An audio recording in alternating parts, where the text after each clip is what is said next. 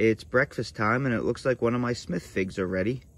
Normally Smith is a yellowish green fig here in the south and on the east coast because of our rainfall and our humidity, but we have had over a week of clear blue skies and low humidity, and it's starting to get this little bit of purple on the exterior like it often gets in California's Mediterranean climate, and it has some beautiful jam in the eye.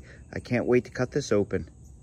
All right, it's not as great looking as I thought it would be. It's a little bit on the small side, but let's taste it.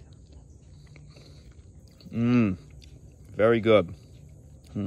It kind of tastes like a very light strawberry jam.